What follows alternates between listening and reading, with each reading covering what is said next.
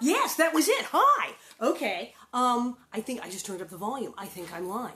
Are we live? It feels live. Are we on? It says I'm live. Okay, so it's that time again, and hi, it's Alison, Arngrim, in my living room once more. And oh, there's little things. Okay, there you are. Good. Okay, you can hear me. Everybody can hear me. Good. So I read chapter 1 of Little House in the Big Woods yesterday, and it was incredibly awesome. And I'm gonna go to chapter 2, and I might go to 3, don't know, everything. I'm ready. I have a cup of tea. I'm like set. Heard from people. We have England. We of course France. Bonjour. Je vous aime. En France, all my friends. Also, I saw like Sweden and Isle of Malta were apparently watching. Malta. Who knows? Anyway, everybody's watching. That's great. And so I might go a teeny bit earlier in the day, tomorrow and Monday. Don't know. I don't know, maybe 12, 1, because it's really late in Europe. And some people want to watch it live and not stay up too late. So we'll see. I'll give you a time tomorrow. It'll be fine. All right. So we're going to read Little House in the Big Woods. We're going to read all books. We're going to do them all. And chapter 2 is Winter Days and Winter Nights. So, because you know I'm wearing the bonnet. I said I'd wear the bonnet. I'm wearing the bonnet. Oh, the red really rocks with the yellow, right? New Jersey's on the line. That's good. Bow, gotta have a bow. We're ready. There's a lot of bears and pigs and killing and skinning things in this chapter as well. So, it's lovely. Chapter 2, Winter Days and Winter Nights. The first snow came, and the bitter cold. Every morning, Pa took his gun and his traps and was gone all day in the big woods, setting the small traps for the muskrats and mink along the creeks, and middle-sized traps for foxes and wolves in the woods. He set out the big bear traps, hoping to get a fat bear before they all went into their dens for the winter. One morning he came back, took the horses in the sled, and hurried away again.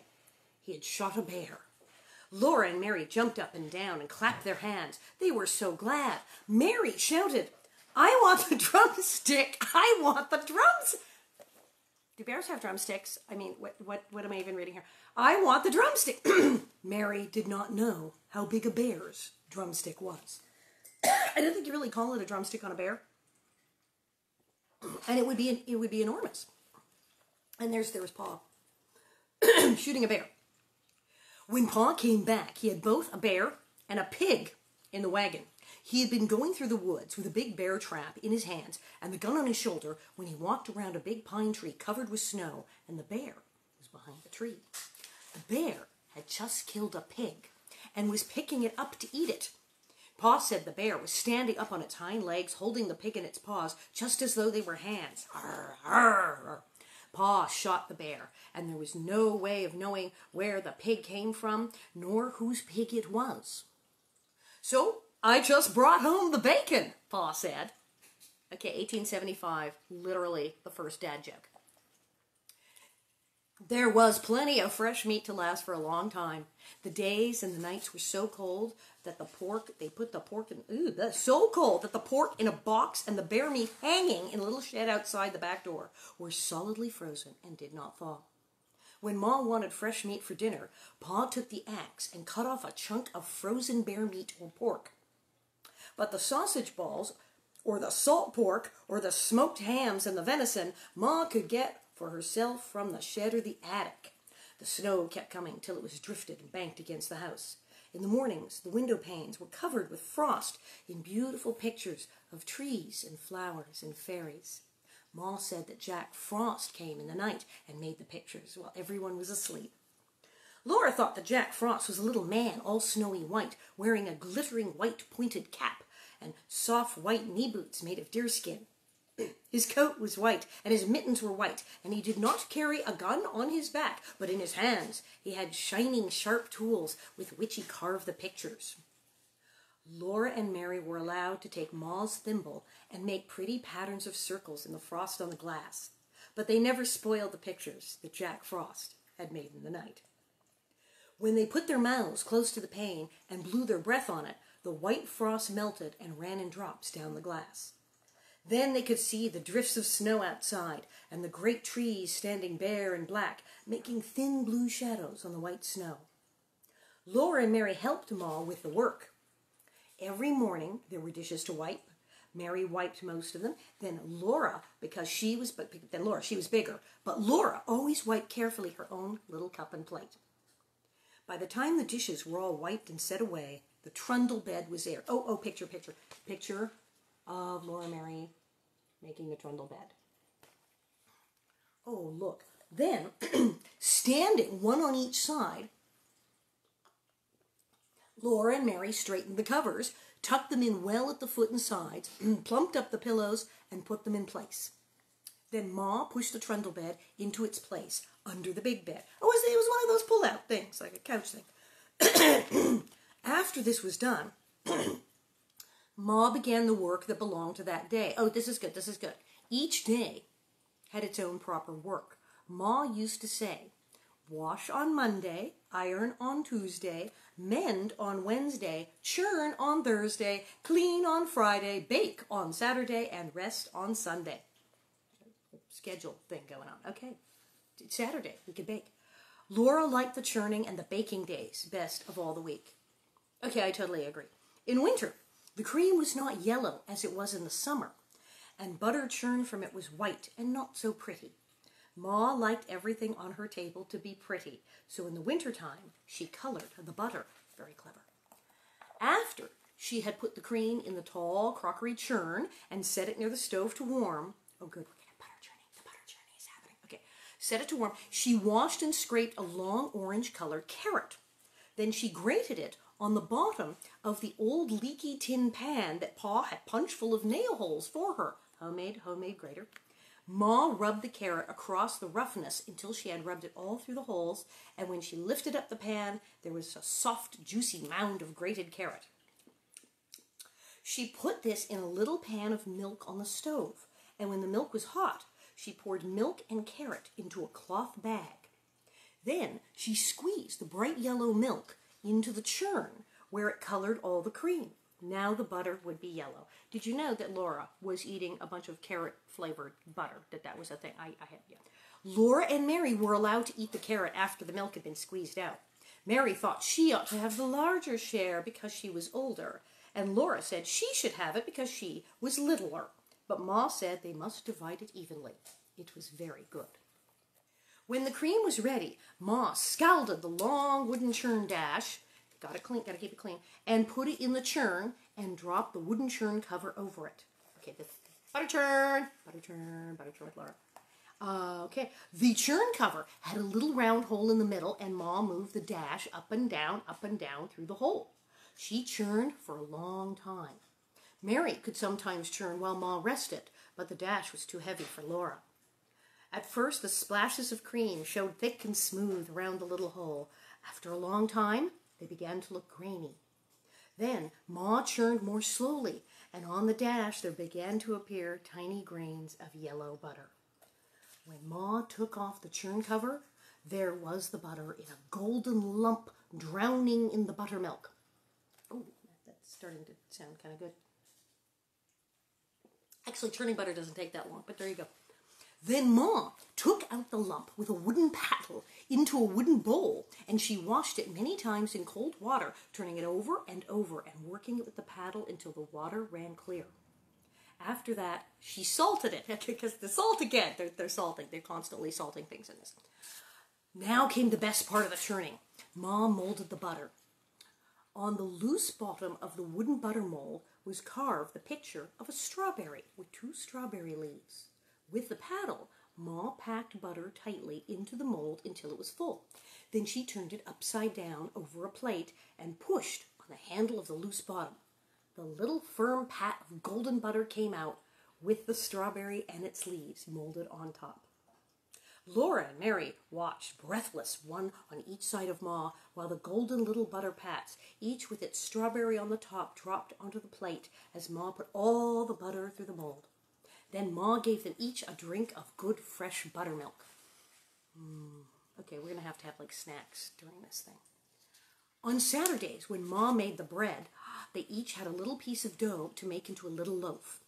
They might have a bit of cookie dough, too, to make little cookies, and once Laura even made a pie in her patty pan. Okay, they said cookies, so it's because I have snacks. Hot. After the day's work was done, Ma sometimes cut paper dolls for them. She cut the dolls out of stiff white paper and drew the faces with a pencil. Then, from bits of colored paper, she cut dresses and hats, ribbons and laces, so that Laura and Mary could dress their dolls beautifully. But the best time of all was at night when Pa came home.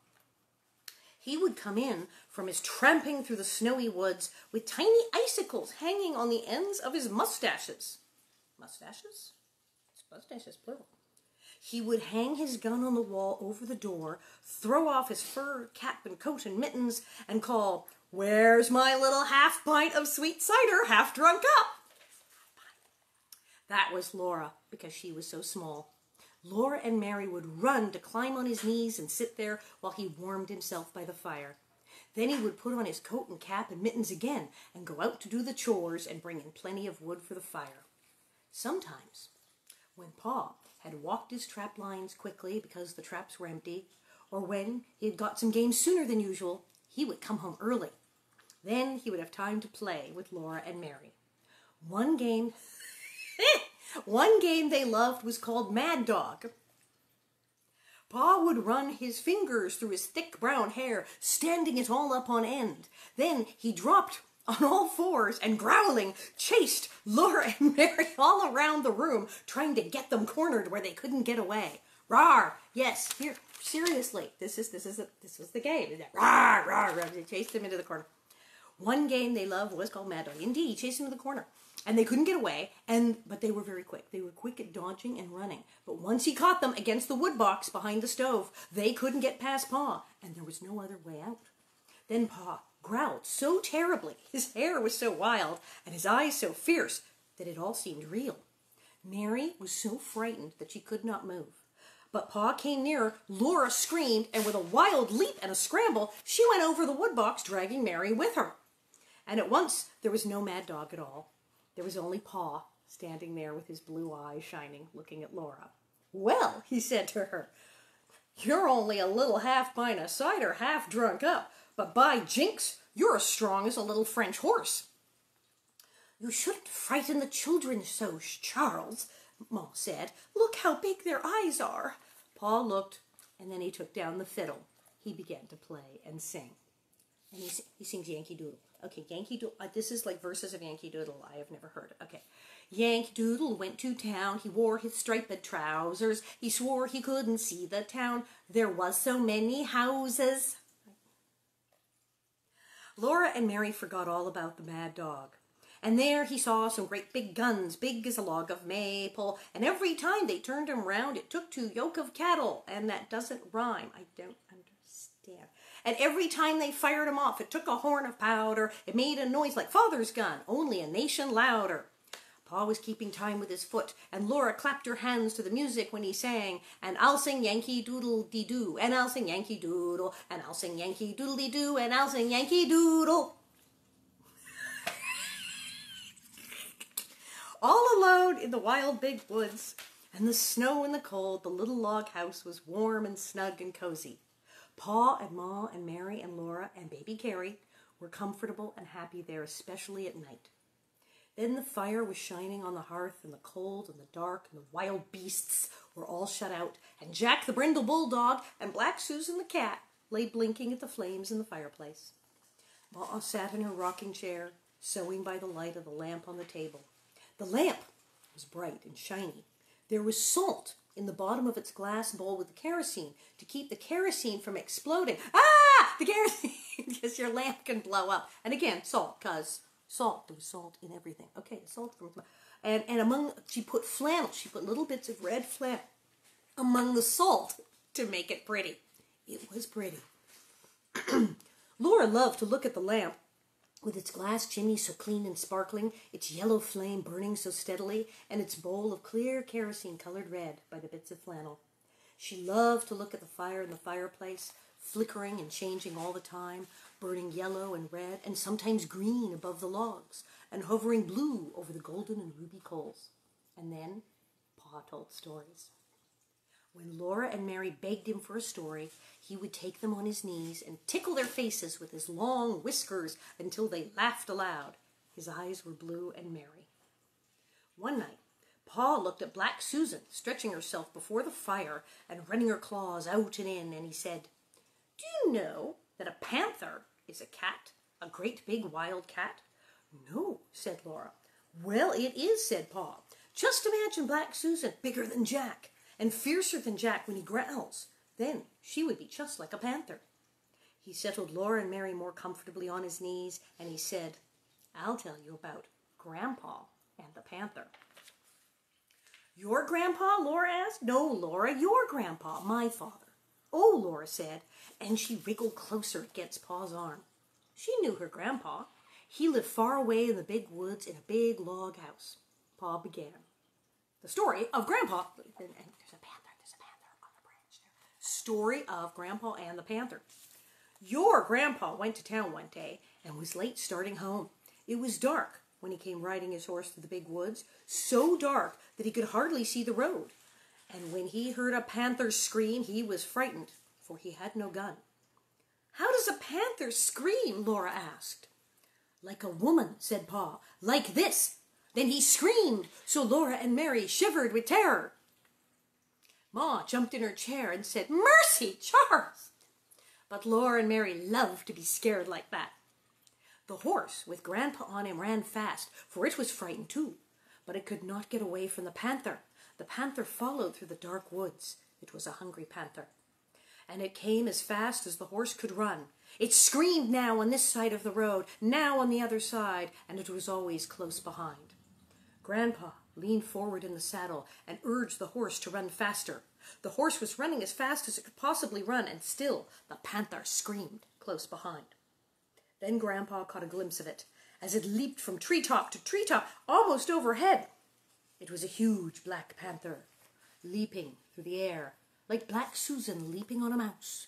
It was many, many times bigger than Black Susan. It was so big that if it leapt on Grandpa, it could kill him with its enormous slashing claws and its long, sharp teeth. Grandpa, on his horse, was running away from it just as a mouse runs from a cat. The panther did not scream any more. Grandpa did not see it any more, but he knew that it was coming, leaping after him in the dark woods behind him. The horse ran with all its might. At last, the horse ran up to Grandpa's house. Grandpa saw the panther springing. Grandpa jumped off the horse against the door. He burst through the door and slammed it behind him. The panther landed on the horse's back, just where Grandpa had been. The horse screamed terribly and ran. He was running away into the big woods with the panther riding on his back and ripping his back with its claws. But Grandpa grabbed his gun from the wall and got to the window just in time to shoot the panther dead. Grandpa said he would never again go into the big woods without his gun. His panther attacking Grandpa on horse. When Pa told this story, Laura and Mary shivered and snuggled closer to him. They were safe and snug on his knees with his strong arms around them. They liked to be there before the warm fire with Black Susan purring on the hearth and good dog Jack stretched out beside her. When they heard a wolf howl, Jack's head lifted and the hairs rose stiff along his back. But Laura and Mary listened to that lonely sound in the dark and the cold of the big woods, and they were not afraid. They were cozy and comfortable in their little house made of logs, with the snow drifted around it and the wind crying because it could not get in by the fire. So that's chapter 2. But hey, let's do chapter 3. It is we're just going to do it. We're going to do chapter 3 because that was scary. So chapter 3 is just going to be more terrifying because it's actually called The Long Rifle. So it's probably more shooting of animals and panthers eating people and God knows what. So The Long Rifle. Every evening before he began to tell stories, Pa made the bullets for the next day's hunting. He had to make them himself. He had to make his own bullets. Laura and Mary helped him. They brought the big long-handled spoon and the box full of bits of lead and the bullet mold. Then, while he squatted on the hearth and made the bullets, they sat one on each side of him and watched. First, he melted the bits of lead in the big spoon held in the coals. When the lead was melted, he poured it carefully, carefully from the spoon into the little hole in the bullet mold. He waited a minute, and then he opened the mold, and out dropped a bright new bullet onto the hearth. The bullet was too hot to touch, but it shone so temptingly that sometimes Laura or Mary could not help touching it. Then they burned their fingers. But they did not say anything because Pa had told them never to touch a new bullet. If they burned their fingers, that was their own fault. They should have minded him. So they put their fingers in their mouths to cool them and watched Pa make more bullet. Ow, ow, ow. I touched a bullet. Ow. There would be a shining pile of them on the hearth before Pa stopped. He let them cool. Then with his jackknife, he trimmed off the little lumps left by the hole in the mold. He gathered up the tiny shavings of lead and saved them carefully to melt again the next time he made bullets. The finished bullets he put into his bullet pouch. This was a little bag which Ma had made beautifully of buckskin from a buck Pa had shot, with the bullets that he made into them. Circular. The bullets go in the bag, the buckskin that you shoot with the bullets, and it all makes total sense. After the bullets were made, Pa would take his gun down from the wall and clean it. Out in the snowy woods all day, it might have gathered a little dampness, and the inside of the barrel was sure to be dirty from powder smoke. So Pa would take the ramrod from its place under the gun barrel and fasten a piece of clean cloth on its end. Okay. Gun cleaning lessons, everyone. He stood the butt of the gun in a pan on the hearth and poured boiling water from the tea kettle into the gun barrel. Is that a good idea? I don't know. Then quickly he dropped the ramrod in and rubbed it up and down, while the hot water blackened with powder smoke spurted through the little hole on which the cap was placed when the gun was loaded. Ew. Pa kept pouring in more water and washing the gun barrel with the cloth on the ramrod until the water ran out clear. Then the gun was clean. The water must always be boiling, so that the heated steel would dry instantly. See, it gets wet. Then Pa put a clean grease rag on the ramrod, and while the gun barrel was still hot, he greased it well on the inside. With another clean grease cloth, he rubbed it all over outside until every bit of it was oiled and sleek. After that, he rubbed and polished the gun stock until the wood of it was bright and shining too. Now he was ready to load the gun again, and Laura and Mary must help him. Standing straight and tall, holding the long gun upright on its butt, while Laura and Mary stood on either side of him, Pa said, "You watch me now and tell me if I make a mistake." So they watched very carefully, but he never made a mistake. Laura handed him the smooth, polished cow horn, full of gunpowder. The top of the horn was a little metal cap.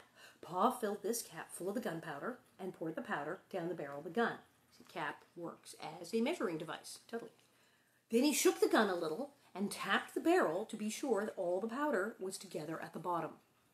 "Where's my patch box?" he asked then, and Mary gave him the little tin box full of little pieces of greased cloth. Pa laid one of these bits of greasy cloth over the muzzle of the gun. See, it's gun cleaning. The muzzle of the gun, put one of the shiny new bullets on it, and with the ramrod, he pushed the bullet and the cloth down the gun barrel. Then he pounded them tightly against the powder. When he hit them with the ramrod bounced up in the gun barrel, and Pa caught it and thrust it down again. He did this for a long time. Next, he put the ramrod back in its place against the gun barrel. Then, taking a box of caps from his pocket, he raised the hammer of the gun and slipped one of the little bright caps over the hollow pin that was under the hammer. He let the hammer down slowly and carefully. If it came down quickly, bang, the gun would go off. Now the gun was loaded, and Pa laid it on its hooks over the door. See, there's all his gun loading, bullet making, whatnot equipment. When Pa was at home, the gun always lay across these two wooden hooks above the door. Pa had whittled the hooks out of a green stick with his knife and had driven their straight ends deep into holes in the log. The hooked ends curved upward and held the gun securely.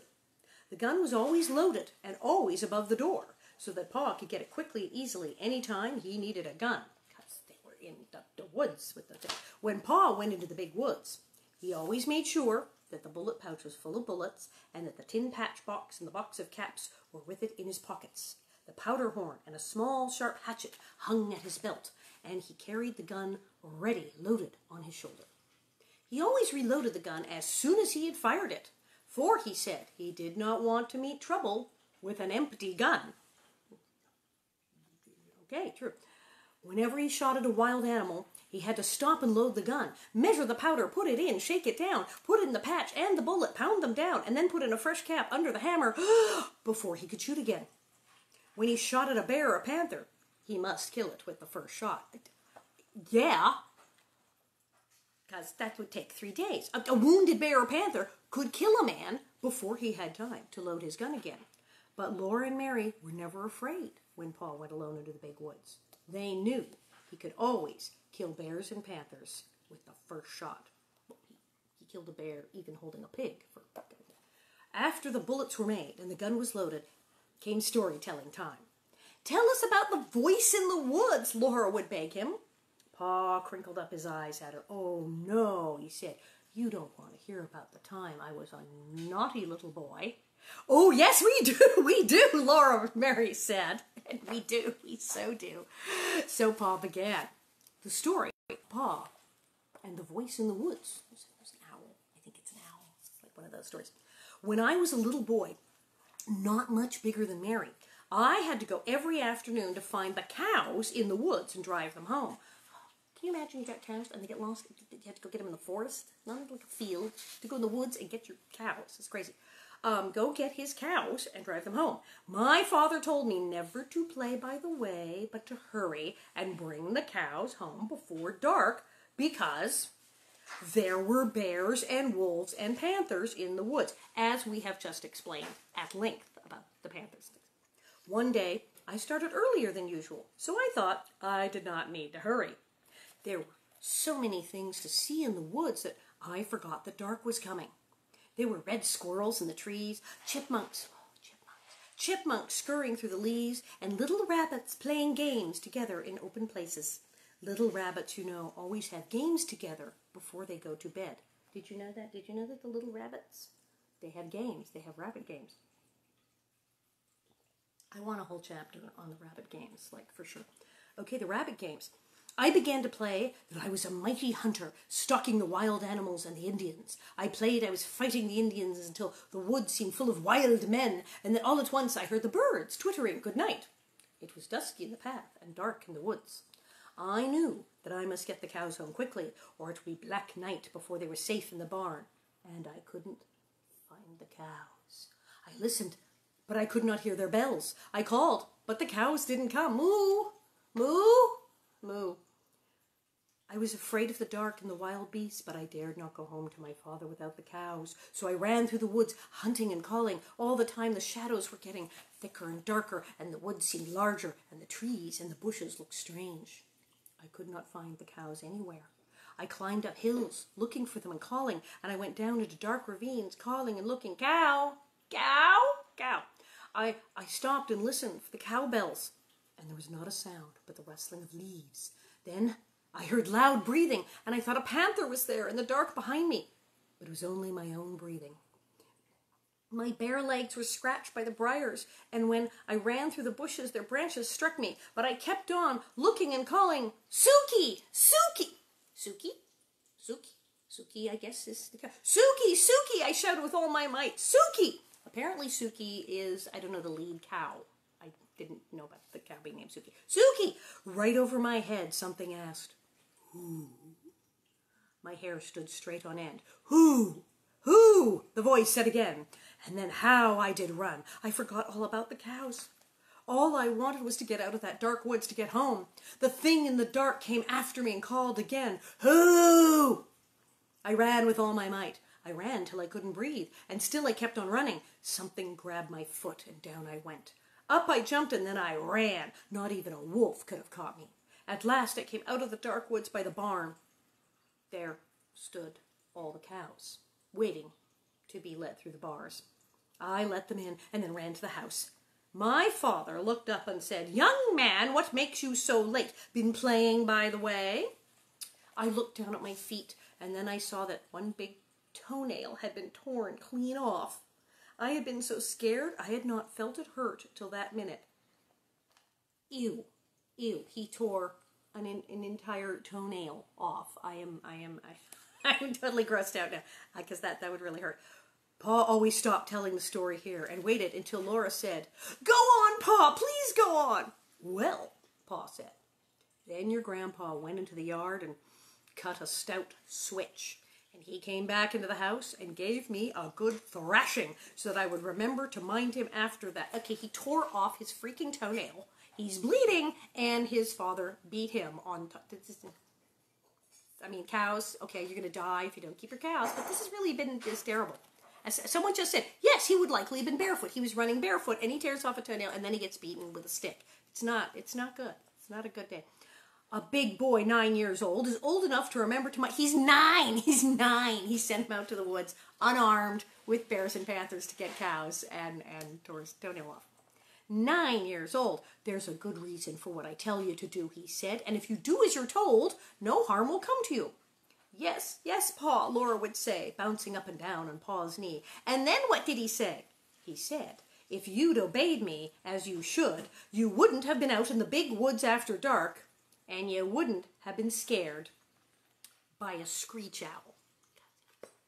It was an owl. It was an owl. It's an owl. So that was how Pa, at 9, was sent alone into the forest with bears and wolves and panthers to go get the cows, barefoot, and was frightened and tore off a toenail, was bleeding, and still got beaten with a stick, because it was even earlier than Laura's time, and people were awful.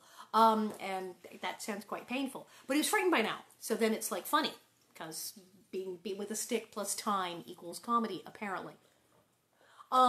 So chapter 3, that was 3, we've now done 2 and 3 today. And of course we'll keep this up on the Facebook page. If you missed it or you're in the Isle of Malta and it was too late and you went to bed, you can still watch it. And my bonnet's flopping. So what are we doing tomorrow? This is perfect, because tomorrow is Sunday and tomorrow is chapter 4, Christmas. We're doing the chapter called Christmas. It's going to be Christmas in the Big Woods tomorrow. Perhaps I should have some Christmas decorations. I have some cookies and some tea here. Perhaps I should have a Christmas-themed treat of some kind. I don't know. I may go a little earlier. We're doing it 3. Maybe tomorrow we'll do it at 2 or 1 or something. I'm just thinking of the Europeans staying up late. But I will put it up exactly what time it is if I go any earlier, and we will do Christmas. Thank you. This is so much fun. I could do this all day. So thank you, and hi to everybody in Sweden and Isle of Malta and Great Britain and France and everybody else who's tuning in to this insanity. Stay safe, stay in your house, wash your hands, wash your hands again, get some of Ma's, like Good Lies soap, maybe some lemon verbena, I don't know, and really give them a good scrub. And everyone, take care of each other and stay safe. Bye, see you tomorrow, it'll be Christmas, yeah.